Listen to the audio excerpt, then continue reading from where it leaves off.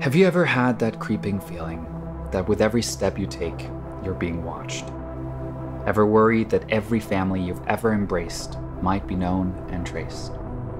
Imagine if mundane everyday decisions, such as meeting a friend for a coffee in town, had to be a calculated act of resistance. That you might be patted down, harassed, or processed biometrically, simply for being born with the wrong last name in the wrong location to the wrong racial group or nationality. Your daily life filled with the threat of detention, your nation occupied by a military force, now equipped with new, powerful, yet hidden facial recognition. Consider for a moment the sheer scale of these surveillance technologies enabling human rights abuses. Imagine automated apartheid in Palestine. Imagine stopping it.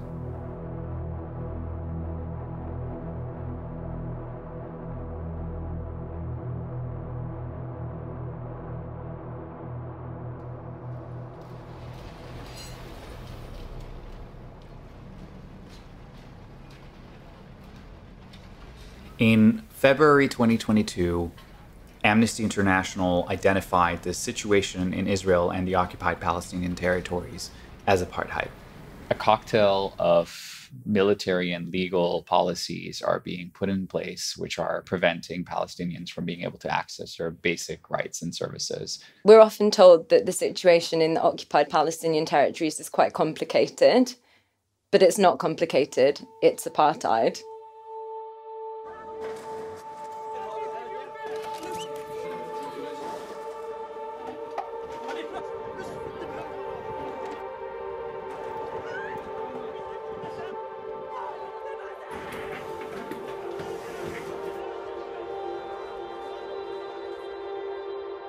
Since 1967, 800,000 Palestinians have been detained. As of April 2023, 1,016 Palestinians are being held without trial, compared to no Jewish Israelis. Between the 29th of September 2000 and the 31st of January 2023, some 6,000 Palestinians were killed outside armed conflict. 1,848 of those were children. But what we don't see on the news are the sort of quiet ways that infringes on people's daily life. We can't see the feeling that creates, the feeling of being watched constantly, the feeling of uncertainty around, if someone leaves the house, are they going to come back that day? The term apartheid was originally used in response to the political system in South Africa, but international law, the conventions and treaties that condemn, prohibit, and criminalize apartheid are drafted to apply to all states in a universal way. There are undoubtedly compelling and very disturbing parallels between the situations under apartheid South Africa and in Israel-Palestine. But I think the differences are also important. The system, oppressive as it was never fully operational, and certainly that the sort of high technology claims or hopes of the apartheid government that a centralized bureau of proof could capture all useful information about blacks, that this simply couldn't, that this simply was not sustainable using the technology of the time. However terrifying it would be if you arrested. This was paper copies, it was not digital. By surviving into this period where digital capacity, artificial intelligence is so much more advanced, that gives the Israeli state far more control. Technology here is promoting apartheid. Technology here is promoting killability. Technology here is promoting a necropolitical regime that is being sold as technologically advanced. It's over the living, over the pregnant woman, over the old, over the dead bodies. I think it'll probably come as no surprise that the OPT would be filled with cameras and surveillance of all sorts. But what are the ways in which these surveillance devices reinforce apartheid logics? And the more we dug into it, the more complicated it became, and the more we realized that we were missing a piece.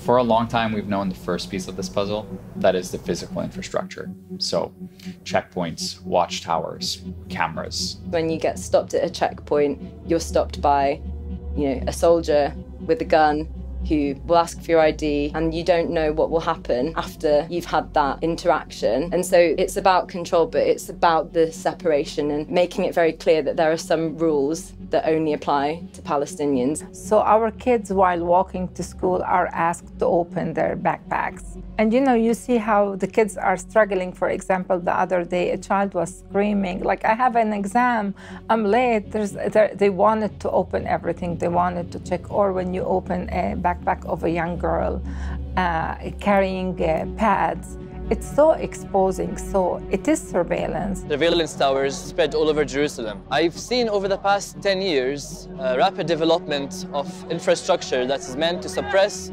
and control the Palestinian population living under occupation in Jerusalem. Throughout this year, we see not only a huge increase in the amount of cameras, over threefolds the amount of cameras, but also the blockage of pedestrian gates, increased surveillance around the main sites. Being and living in the old city of Jerusalem shows you the power of occupation. It's so visible, even if it's invisible. You can see it in the cameras around you. The big cameras, the small cameras, the hidden cameras, the flying cameras. You can see it in the amount of the police and the soldiers, the military that is around. The Israeli forces of occupation have devised different methods. They've changed the architecture of the streets, of the squares, to prevent people from gathering and prevent people from pursuing their social activities in a normal capacity. Just look at Damascus Gate and what they call the watchtower, what we call the killing boxes. We see that the architecture has been turned into a photographic studio. Lighting has been placed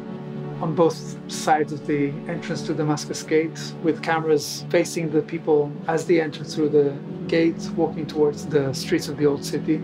You're probably used to seeing and hearing about low-resolution CCTV in black and white. These cameras are of an entirely different making. We're talking about high-resolution 4K cameras that can sometimes capture you of up to 200 meters of distance, and we're talking about cameras that plug into networked systems that use databases to identify you. And then I want you to think about the fact that these cameras are pointed at mosques, at hospitals, at schools, at people's homes. No movement can be actually achieved from the Palestinian area without a person being surveilled throughout the entire route. It's a sense of being policed all the time. And being policed not as a normal person being policed. You're talking about a state whereby we are the other and the otherized. We are the occupied. Facial recognition is incompatible with international human rights law in three major ways. First, it violates the right to privacy because it relies on the curation of a large-scale database of images of people's faces, often without their knowledge and consent. And because the system can't function without this database, it's in violation of the right to privacy by design. Secondly, it's against the right to equality and non-discrimination. Beyond having been proven time and time again to have baked-in racial biases, facial recognition in the context of Palestine is used predominantly to restrict the freedom of movement of Palestinians and to exacerbate the existing discrimination faced by them. And finally, it violates the right to freedom of expression and peaceful assembly among Palestinians. It creates a coercive environment around everyday activities and disincentivizes people from exercising basic rights, such as the right to protest. It's a kind of a production of an economy of fear, to fear us more and to make sure we are afraid.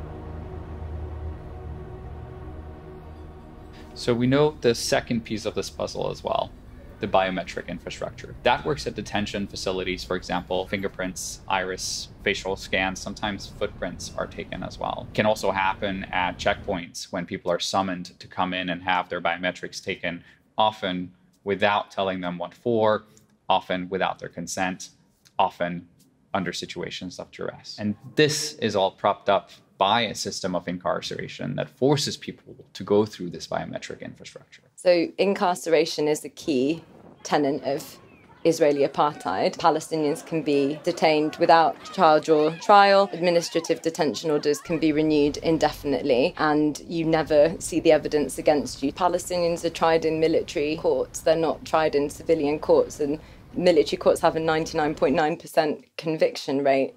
Even if you're released, there's nothing to guarantee that your biomarkers aren't kept in the system and used for surveillance later on. Israeli security forces started having competitions around who could take the most pictures of a Palestinian to run through the database and see if they could find a match. And it's been referred to as Facebook for Palestinians.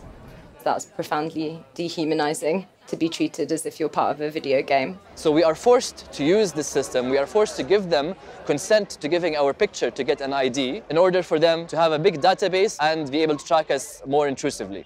They decide to ban it and go against the use of it against Israeli citizens. But when it comes to people under occupation in Jerusalem, we are the lab rats of this surveillance system.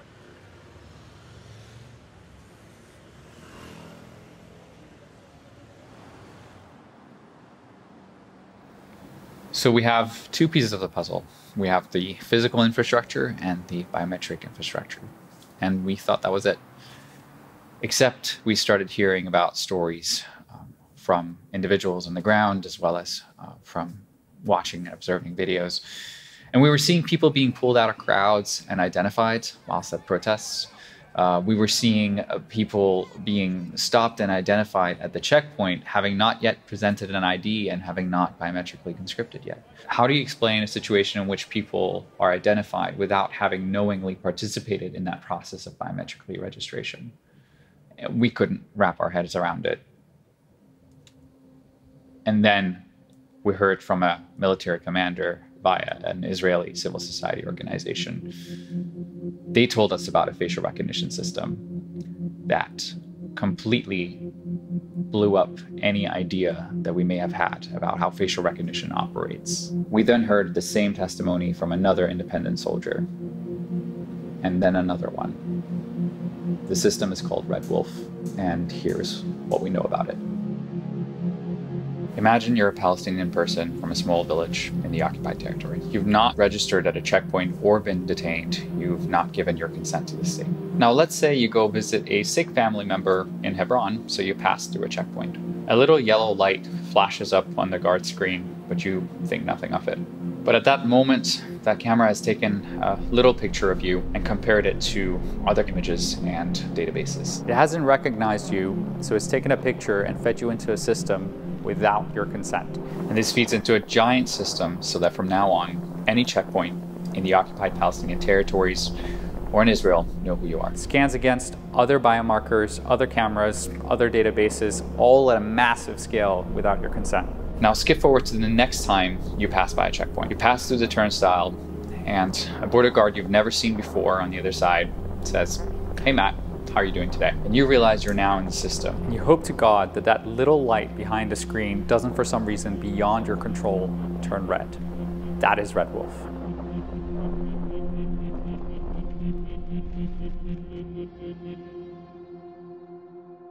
And so we have all this information, and then you look at the thing and you realize just how big and all-encompassing and pernicious and nefarious it is. It can feel overwhelming because it's hard to know how you unpick that when these kinds of things exist, when these kinds of technologies are aiding those sorts of regimes. There is a complete lack of any information about where any of these cameras are actually placed. There is no law that completely regulates CCTV surveillance.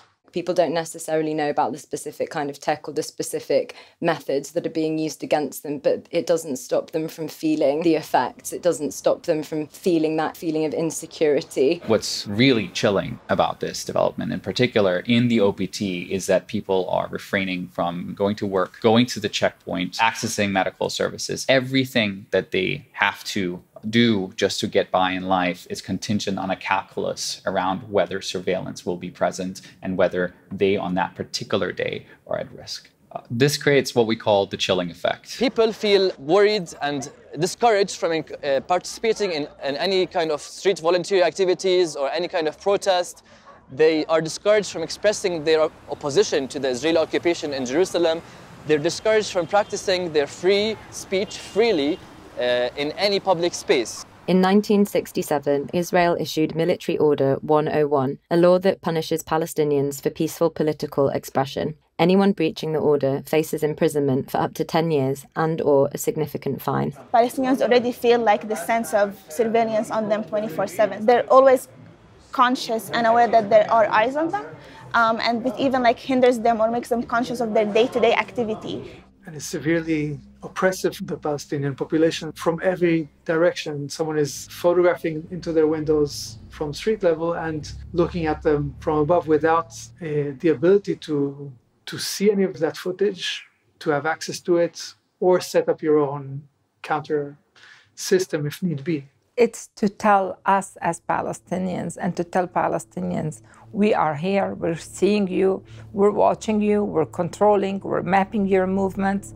and we're policing you, and you're watched all the time. We can stop you, we can arrest you, we can shoot you, we can kill you.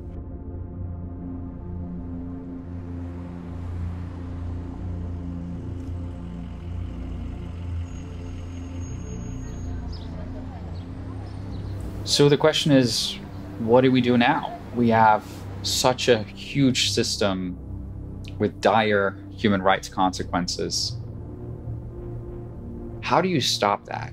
There are always going to be people who will continue fighting for human rights and be fighting for justice and accountability. So I don't feel hopeless. I feel overwhelmed sometimes, but I don't ever feel hopeless. People have been fighting surveillance and apartheid for a long time in many different ways. Trade unions, churches, human rights groups, ordinary people resisting through music, through dance, newspapers. It mattered hugely. If it wasn't for that resistance, white minority rule in South Africa, under some form of accommodation, may have continued well into the beginnings of the 21st century. That was the crucial difference.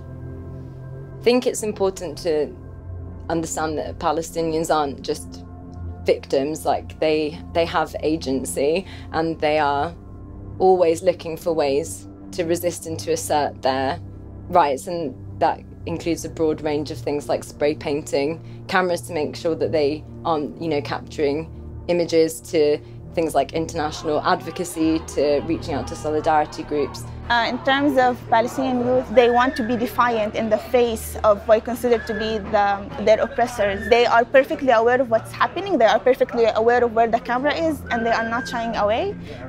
They are actively present because they feel like this is a form of resistance and defiance, to let them know, you are watching, but we know you are there and we're watching you as well. And this counter-surveillance, using the technology to take pictures of someone who's arresting, who's abusing, and so on, is also there. If I will see a group of soldiers coming in the old city, I will right away text some shop owners, be careful, they're on their way. So Google Street View, as it covers the occupied Palestinian territories, imagery is outdated, it's low resolution, and it doesn't allow us to figure out the information that we need in order to establish the extent of the system. And so we decided to, for all intents and purposes, create our own. What you find walking down the road very quickly, just by reviewing some of that footage, is how inescapable all of these devices are. We found approximately 1 to 2 cameras for every 5 meters walk. And it turns out most of these cameras are made by companies not from Israel or Palestine. And that unlocks how people outside Palestine can help. We have a responsibility to kind of break the chains of complicity. And I think that we can all do that by holding our governments to account, holding companies to account when they're involved in these kinds of human rights abuses. As consumers, in particular, living in countries that export some of these technologies, that gives you a lot of power. It gives you the power to say no. Oftentimes we're told that tech like this is necessary because it's about security, but it's not about security, it's about control, and it's about separation, and it's about a creation of fear, because this kind of surveillance does not make anyone safer. What does make people safer is having freedom being able to exercise their human rights and being treated equally in the country that they live in. Wide-scale surveillance in Palestine depends on the participation of companies abroad. They provide much of the hardware that facial recognition runs on. We need that to stop. We need to force states and companies to prohibit the exports of the raw materials, the hardware and the software that enables facial recognition by Israeli security forces. We need to end Red Wolf. We need to end facial recognition surveillance. We need to end the routine violations of the rights of Palestinians. And we need your help.